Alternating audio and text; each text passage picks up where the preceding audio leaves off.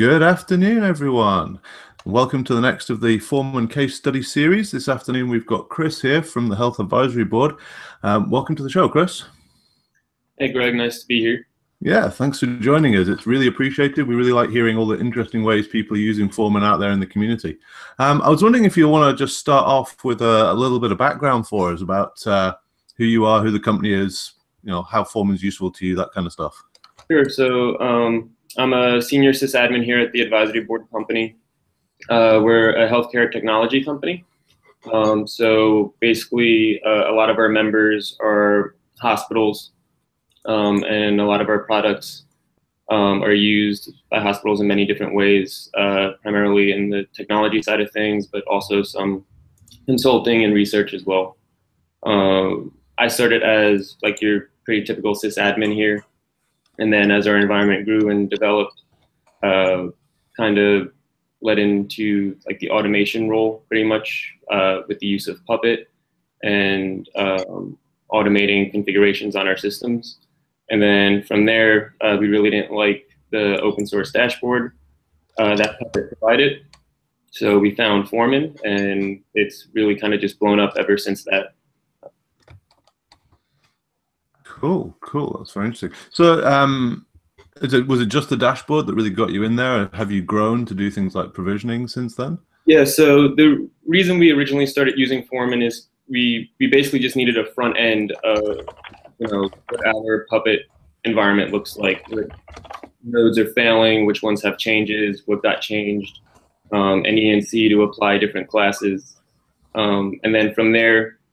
It moved into utilizing the reporting.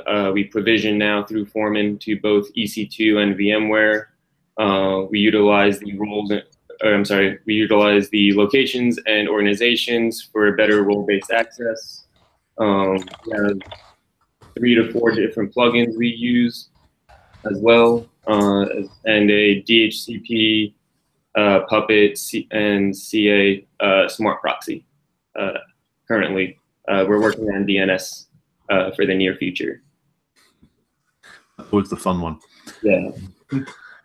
So that's really cool. So I mean, obviously you mentioned the focus of this case study is on the HA stuff, right? So obviously that's really important to you guys, and I know you've done a lot of work around that. Do you want to start diving into that, or is there things we need to talk about first? No, we could definitely dive into the HA side of things. Pretty much as Foreman became like more crucial for our infrastructure, we needed to ensure that it was available as much as it could be. We had clustered Puppet masters at the time, so things during patch windows and maintenance and stuff, Puppet was staying up. But unfortunately, we had a single Foreman instance, so when that server got patched and the CA was running on that server as well, everything kind of went down anyway. So we really started doing a lot of research and figuring out, how could we make this implementation as available as possible at all times and basically make it, fairly resilient for what we need it to be. So we started by moving, we moved the CA off of the Foreman box, of course, and put that off on its own, and we clustered that too.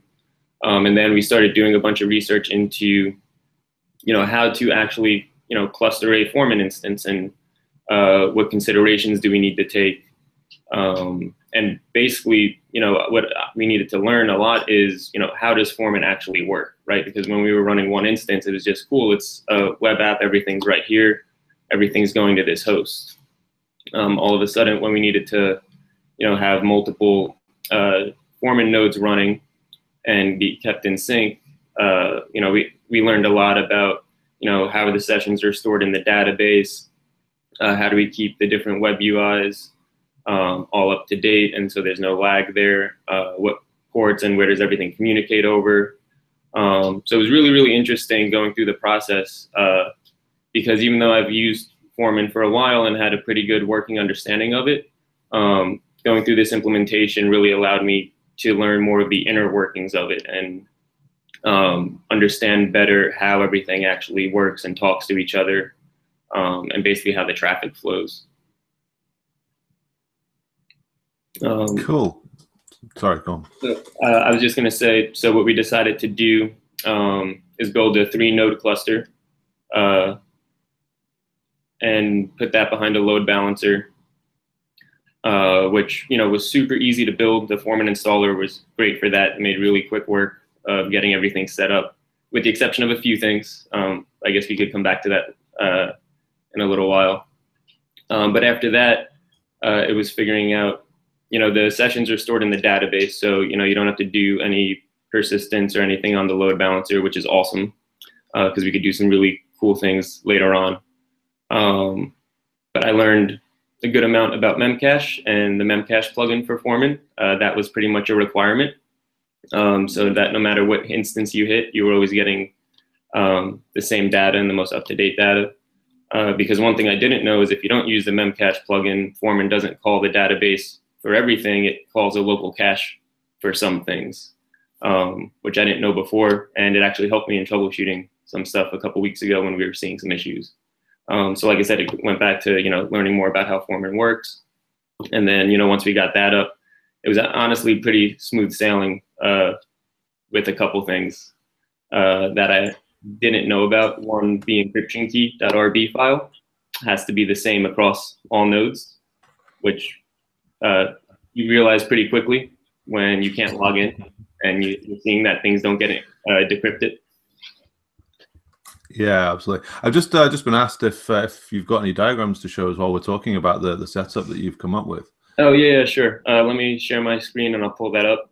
I apologize in advance. I am not the greatest at coming up with diagrams. Are you seeing the Gliffy screen right now? I am indeed. Okay, so I apologize for the loops of the arrows and everything, but all of this is on internal networks. So pretty much everything sits behind the same load balancer, with the exception of the Memcache servers. Those are outside the load balancer completely, and pretty much the Memcache plugin for Foreman handles all of that.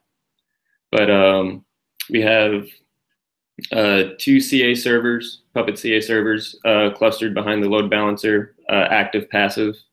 We run 4 Puppet server, version 1 cluster, 2 Puppet DB servers, like I said, 3 Foreman nodes, and then we run 2 PostgreSQL servers. Those don't sit behind the load balancer because they're using pgpool. I can't go into too much how pgpool works, and that all works because I didn't set that part up. But everything else I could talk about in pretty good detail. So really what we found out, and in doing some research and quite a bit of Googling and asking around IRC, we had two choices in how we wanted to build out our HA implementation. To be honest, we went with the simpler way right now because it fit our current needs. If we need to, we can always implement the other part of it, which is basically you have 2 Foreman clusters, 1 cluster just for your web UI, and then another cluster that is your reporting and your ENC functions. And basically the only difference there is that on your Puppet servers in the foreman.yaml file, you put in the URL to your ENC and reporting cluster, and basically all the catalog reports get sent there, all the ENC rendering goes through there, and then your other cluster, which is basically just the web UI, is what your users hit to view everything and do all the other stuff. So we didn't go that route. We kept it simple, 3 nodes that do everything. But like I said, it's pretty simple if we wanted to expand it out, which I have a feeling we're going to in the future as we continue to grow. So yeah, I don't know if you want me to kind of talk through the flow of traffic here, but I don't know. I'm pretty sure everyone's pretty familiar with like how the nodes, the Puppet nodes request things and how information gets to Foreman from the smart proxies and stuff. Sure. I guess the first question that jumps to mind for myself is, what are you doing with the SSL, right? Are you terminating at the load balancer, or are you taking it right through to Foreman? So currently we're doing full SSL pass-through on the load balancer to Foreman.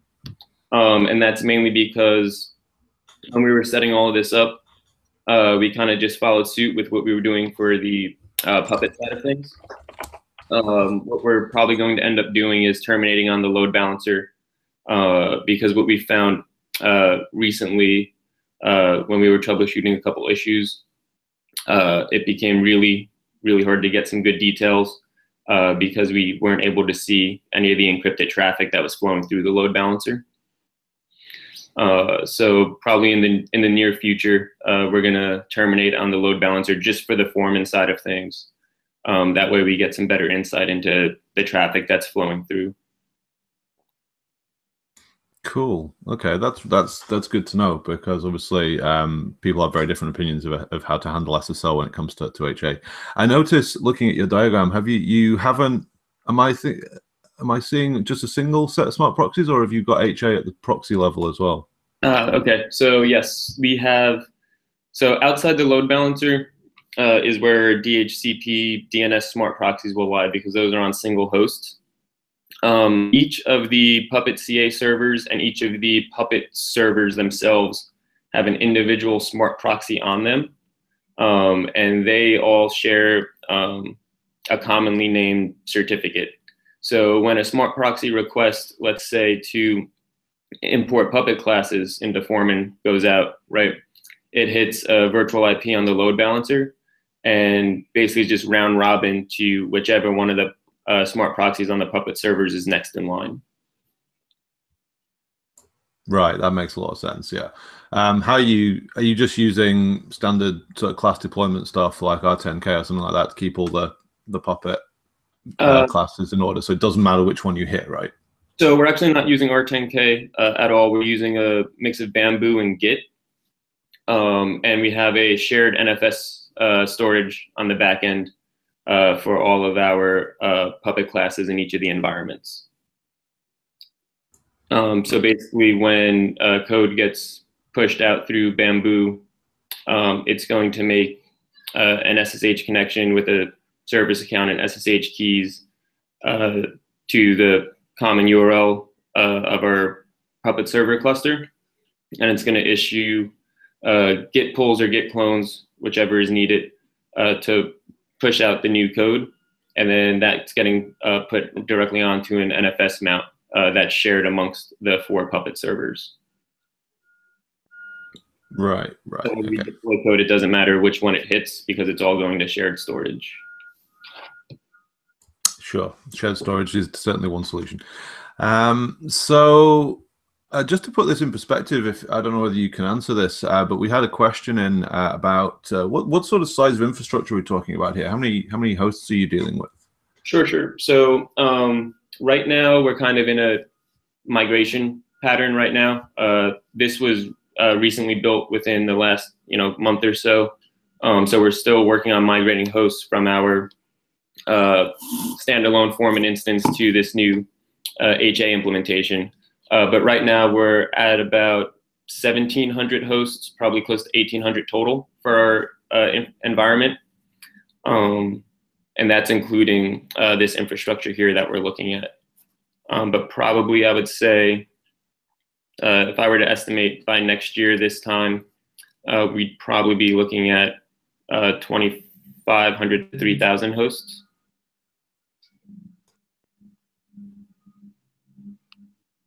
Was that 1,800 that had been migrated, or 1,800 total? 1,800 total. Right. Okay. Cool. So I can see why you're thinking about whether you're going to need to separate out your ENC and your reporting, right? So because when you're getting up to sort of multiple thousands of hosts, it starts to get interesting.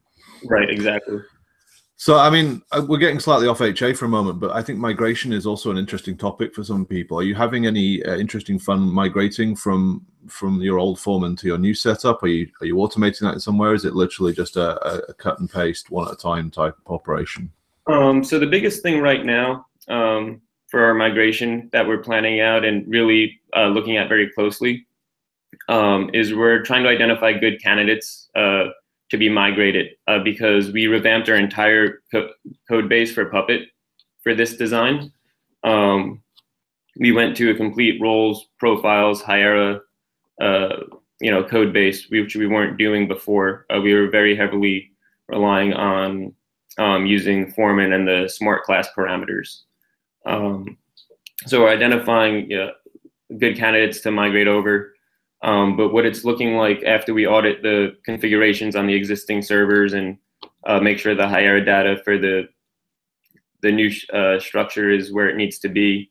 The CA we built for this implementation is actually the same CA for the other one. So pretty much we're just going to change the Puppet master it looks at and the CA server it looks at, and then pretty much let Puppet run and make whatever changes it needs to. And then everything should show up in this new instance.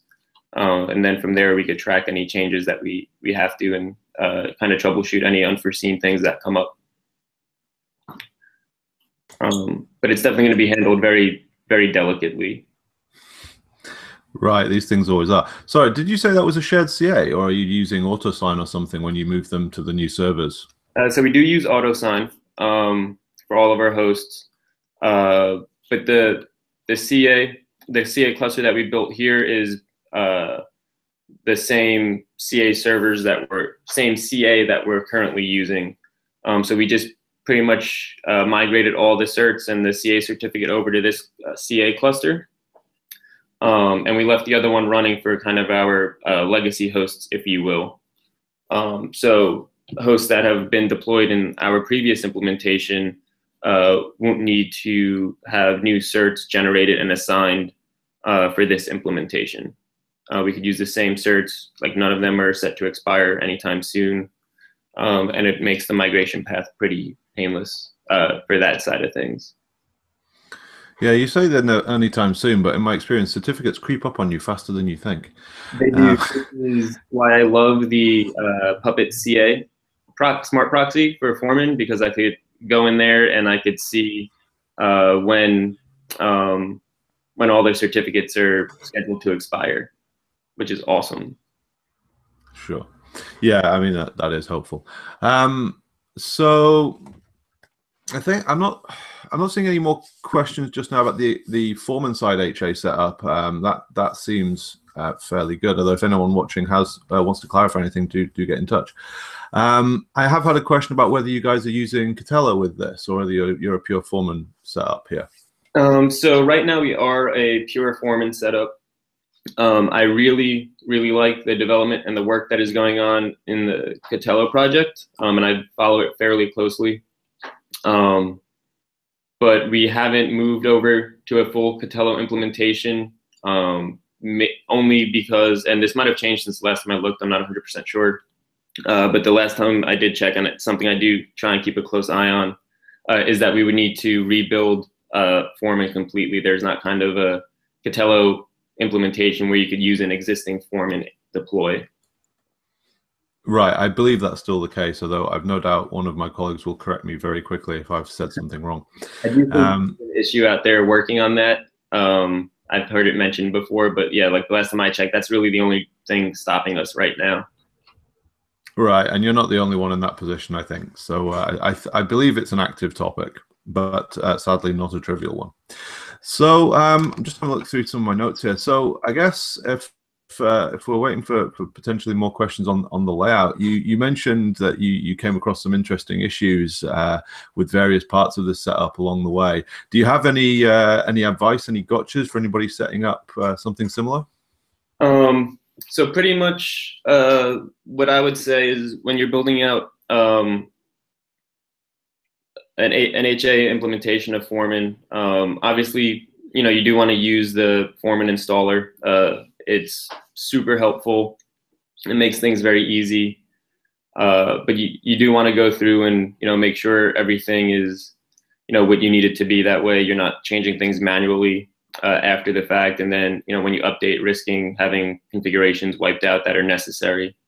You obviously want to use generated certs that are a shared name. You don't want to use the certs that are generated as the individual host name.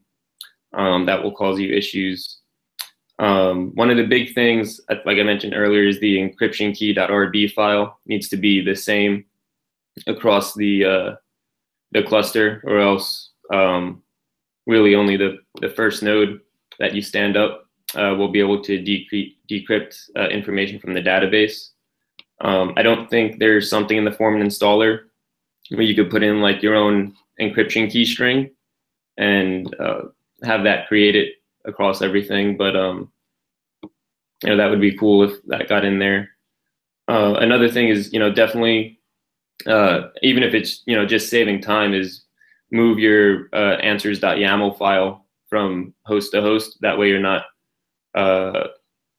doing the Foreman installer configuration, n number of times and, risking missing something or a typo or anything like that. And then the memcache plugin. That's something that isn't in the Foreman installer right now. But memcache is crucial to having the cluster function efficiently. So definitely remember to get that installed on all the nodes, build out your memcache servers. I chose not to have them run on the Foreman host, and I chose to run 2 of them. You obviously don't need to. But that was another thing too, because I know the Foreman installer is supporting more and more plugins, like the Puppet DB plugin and the Hooks plugin and a couple other ones. I think as far as like HA goes, if the memcache plugin got integrated into the installer, it would be a tremendous help and kind of just streamline the process. Cool, that's useful stuff. Let me just write those down, and we can get some bugs submitted for those, because I think those are valid use cases, right? So that's cool. I guess we've got a couple of directions we could go in here. You mentioned well, actually, look, while we're talking about the installer, since you mentioned it for the encryption thing, you said you came across some things while you were doing your sort of 3-node proof of concept. Is there anything you want to add to that part of the discussion? As far as like the installer goes? Or? Yeah, right. Back at the beginning, you said you came across a bunch of stuff that we could come back to. So I don't know whether that was the thing that you came across. Or so yeah, that was mostly everything I came across. One of the things that that's not really related to the actual deploy functioning that I came across too was I found myself going back and configuring the logging by hand after the fact, just because I know there's more in-depth logging now with Foreman. You have like the SQL logging, the application logging. I think there's LDAP logging, and I wasn't overly familiar with setting that up through the installer. So that was something I did after the fact. I looked at it a little bit, but didn't want to risk having bad configurations in there. But other than that, the Foreman installer was, very, very smooth. I, don't really ever have any issues with it until some things that I noticed were just not there for doing an HA deployment. Cool, that's really good, and it's really good to hear that the answers YAML is useful, because really the rationale was behind that. That was definitely one of the use cases. The other one being that people can send it with a bug report, so that someone trying to verify it can actually set up the same. Great, like I've used it for this. I've used it in the past to kind of troubleshoot. Why am I not getting the configuration I'm thinking of when I do this deploy? Like one of the things was when I was trying to use the Foreman installer to set up Puppet server rather than Puppet master.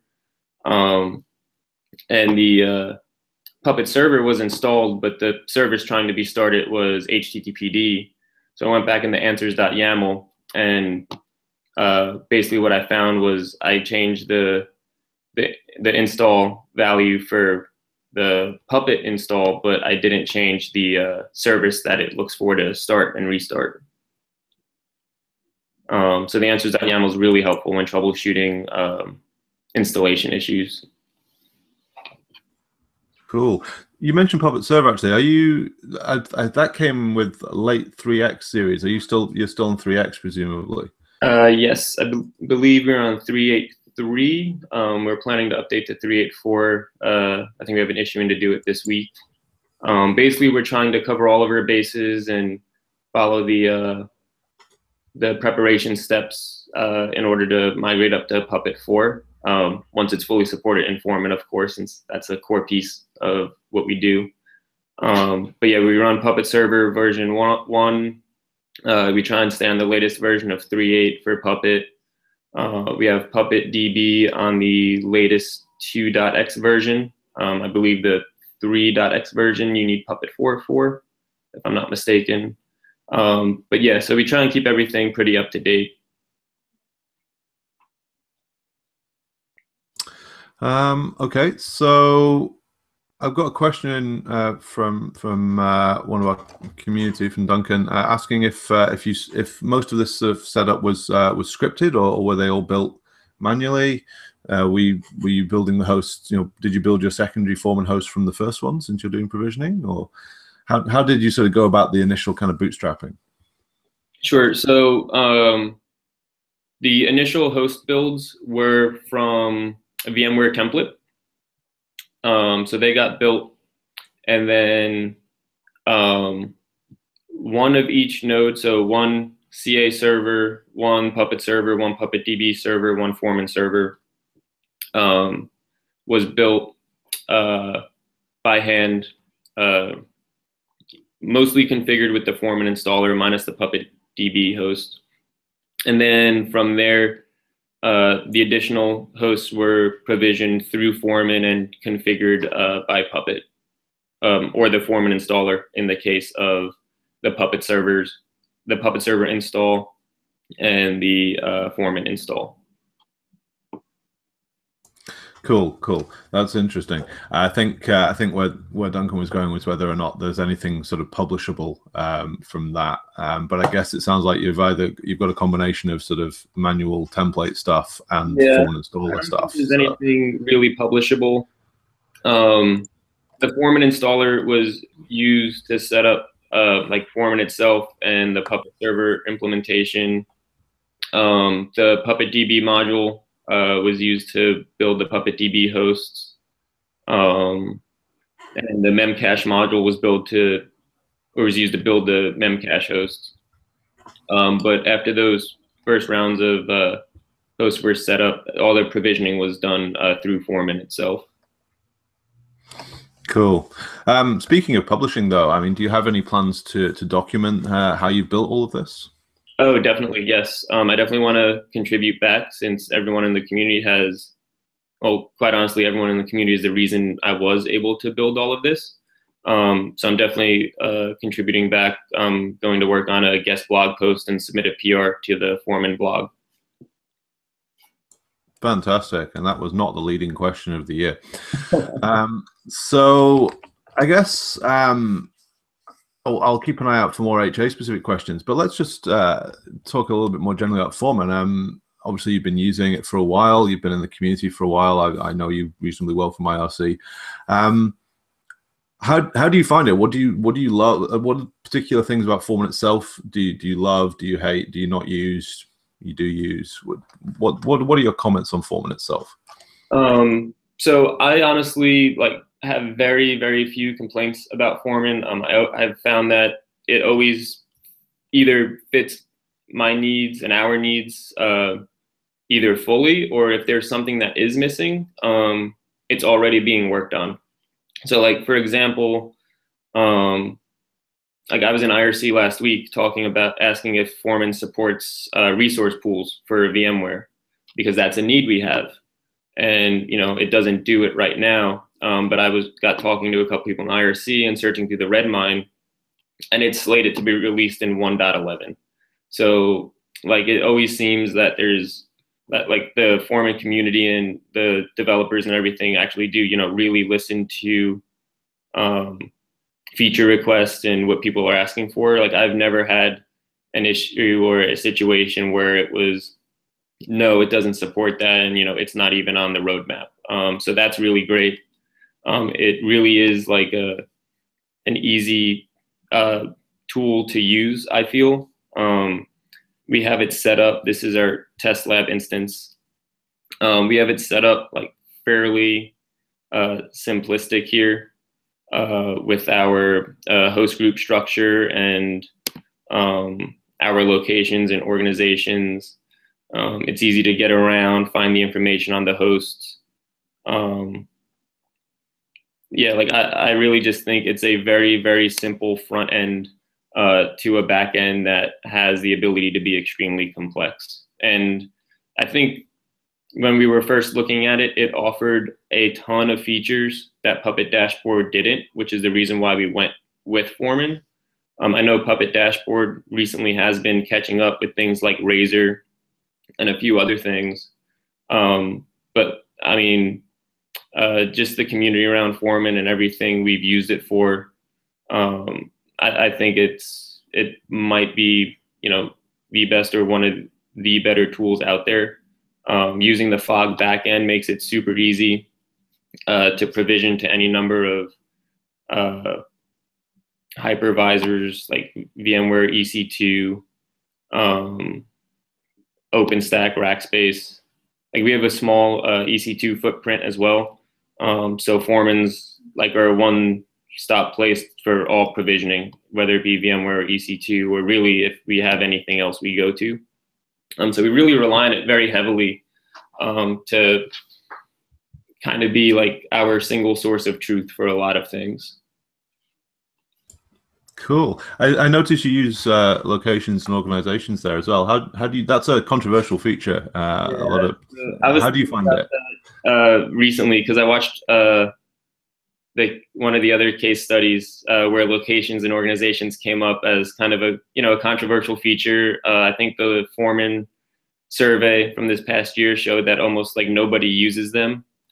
And I don't think the general consensus is a lot of the developers like it because it clutters the code. But please do not ever remove them from the code base. Like they are so crucial to how like the ability to have role-based access controls and manage your infrastructure. Sorry, go ahead.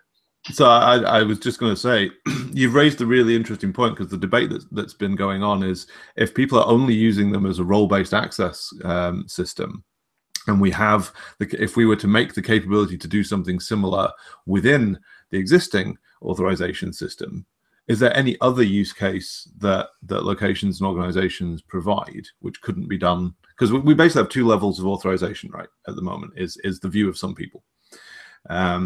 So the question is, do we keep them both? Do they both provide unique points, or could we make them one thing? And I don't know if you have any thoughts on that, but that's one debate that's going on.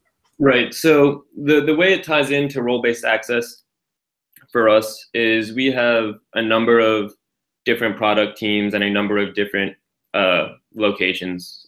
So for example, we have two physical data centers, our AWS environment, and like I said, a number of product teams.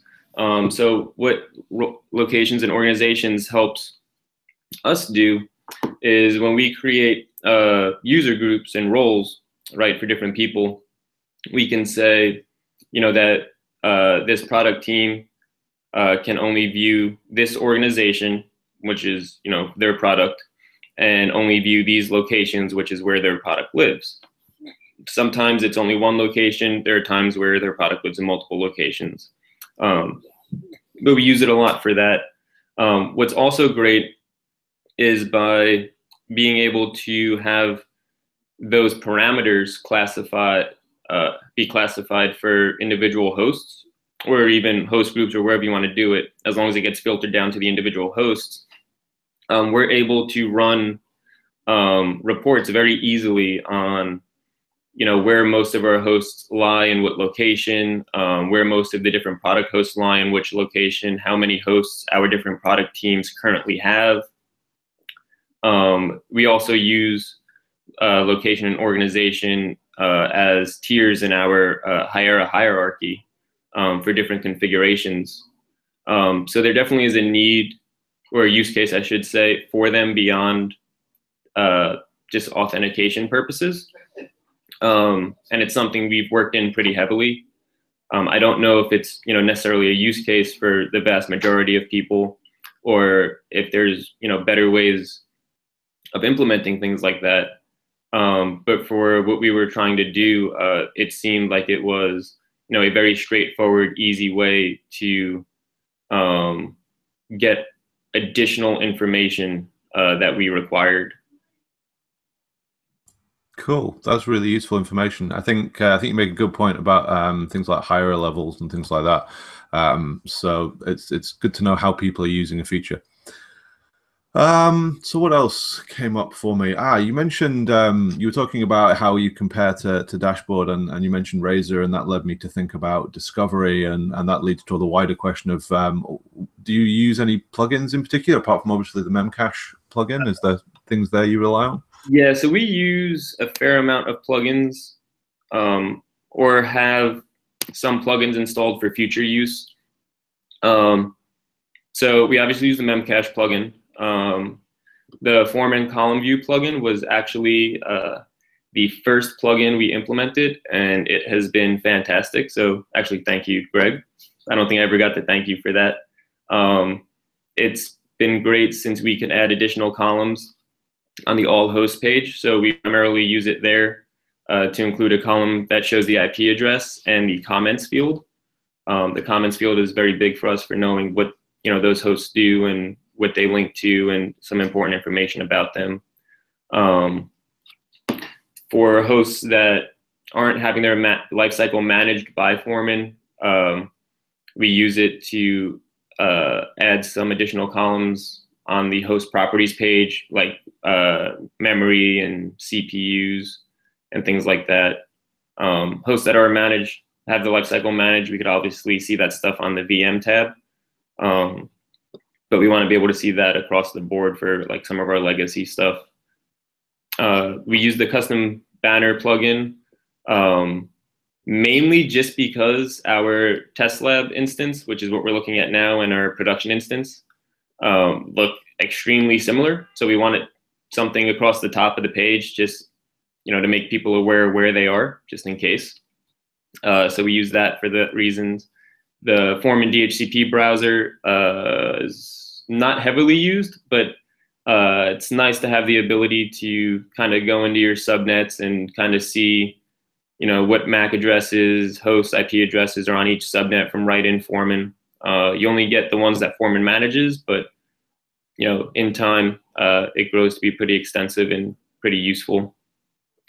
Foreman hooks is one we have in that we haven't actually utilized yet. That's for some future plans we want to try and implement as part of the provisioning process, because we can, as far as I understand it, honestly, haven't done a lot of research into it.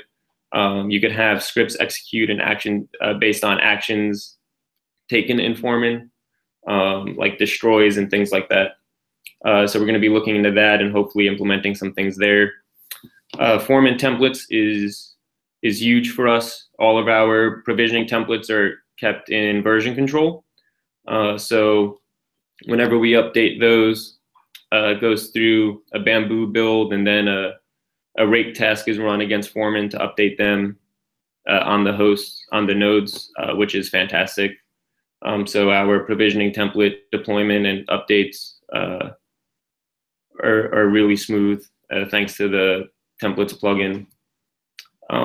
That's actually another thing I forgot to mention before. Everything is kept in the database, so you don't have to worry about running like rake commands for things like templates and stuff to get deployed on each node.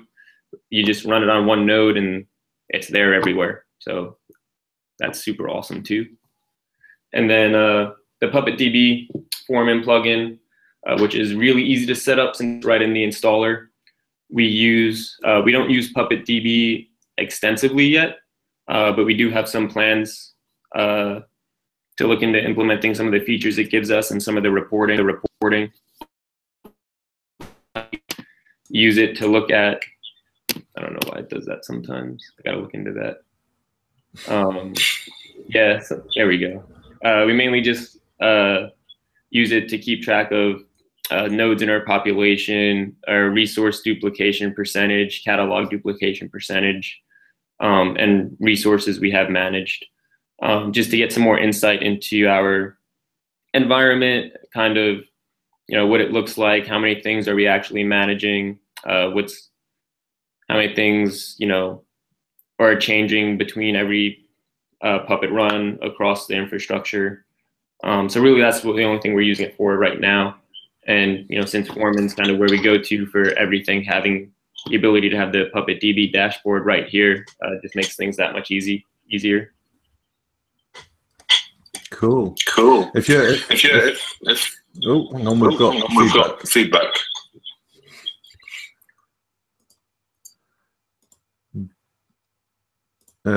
Right, I'm just gonna mute you for a sec, Chris, because I'm getting feedback from you while I talk, and then I'll unmute you. You can unmute yourself again when I'm done.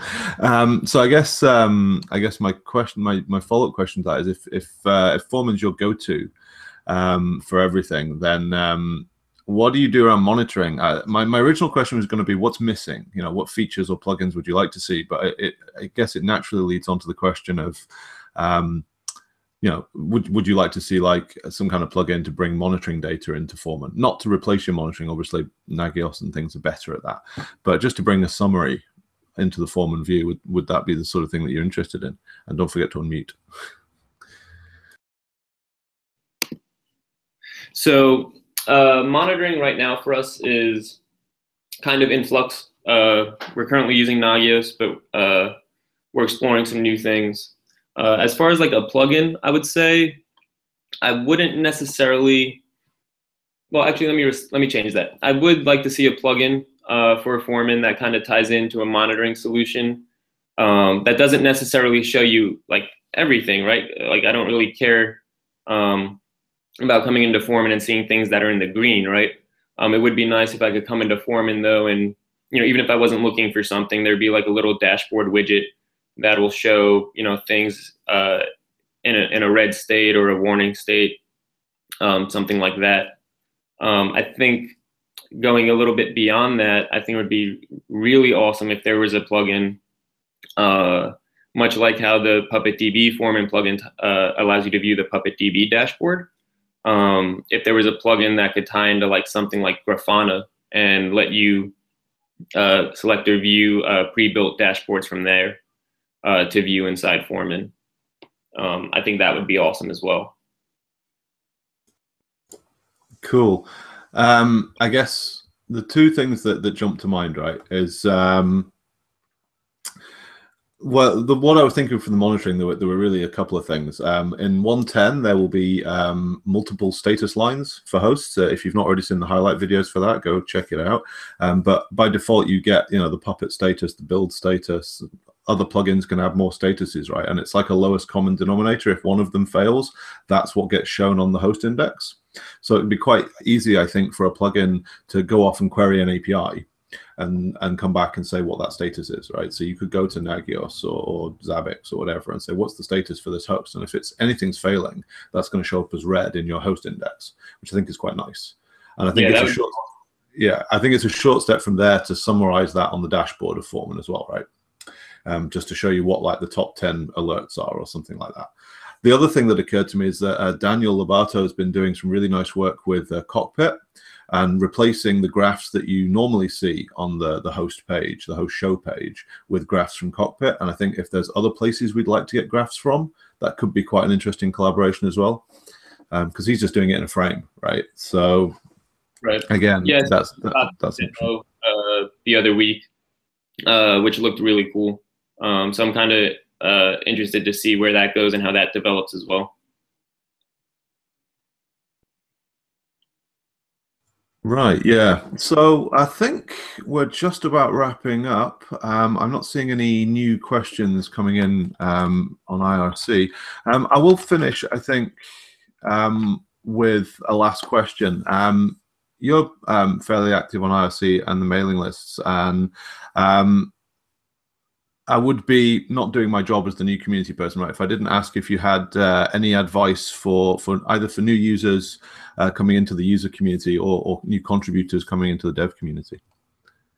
Yeah, so pretty much the way I got started in the community in IRC and the Google groups and things like that is, and this might sound like a little jab at the Foreman docs, but I promise you it's not. When I would read through the docs for Foreman and kind of figure out how it works and what I could do, they were very well written and awesome for basically learning how to do the basic things and setting it up and what you can do. And then once you get used to that, you're kind of like, okay, well, where else can this go? What else can I do with this? What are the limitations? What does it not support?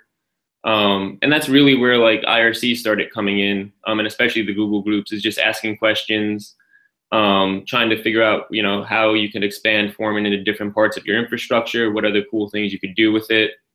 And like my experience has been, nothing but good with working within the community.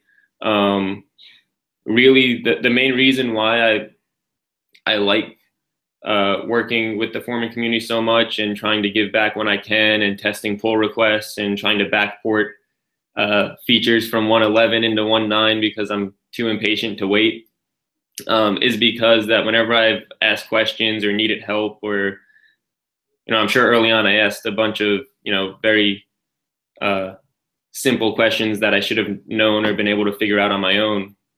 Everyone is just extremely helpful. There have been times when I've been in private chat and IRC with people troubleshooting something that only I was seeing in my implementation that was a weird bug or misconfiguration on my part, and they had their own job to do at their own company, and they didn't have to help me by any means. I mean, they weren't even part of the Foreman team. But yeah, they took the time out, and it was just a really cool experience. I know Witless B worked with me for probably 2 weeks straight when I was trying to figure out how to get the smart proxy running on Windows for DHCP and figure out a bunch of bugs in there. And that's really what started me with contributing back, was working with him on the Windows side of things for the smart proxy, which was really cool that he took the time out and showed me the inner workings. And, from there, it was just, let me help out other people. Let me give some suggestions, report issues, or, ask for features when I have the time. And it's just a really big give and take. So like if you're trying to get involved in the community or want to see, what cool things can be done with the tool set, it's really just go in and ask. And if something piques your interest, there's always someone there to help you out. Thanks very much for the kind words on behalf of everyone. I think that wraps us up. Do you have any last words, and maybe want to cancel the screen share and give a wave? Yeah, so like everyone that joined, thank you for joining. I know I'm not the biggest developer or contributor to Foreman, but because of everyone, we were able to do something pretty cool that fit our infrastructure. So I'm happy to give back, and thanks for having us on here and giving us a little shout out for doing something a little different. I'm discreet in IRC if anyone wants to chat or ask some more questions. I'm usually in there all day. So yeah, feel free to reach out. I'll be around, and thanks for letting us do this presentation. No, thank you very much indeed. It's been fascinating to talk to you. I hope to continue to see you in IRC and on the mailing list for some considerable time. So thank you again. Thanks to everyone who is watching. This recording will go up on YouTube as soon as I figure out how to move it to the right owner. And we'll see you again for another case study in a little while. Bye-bye, everyone.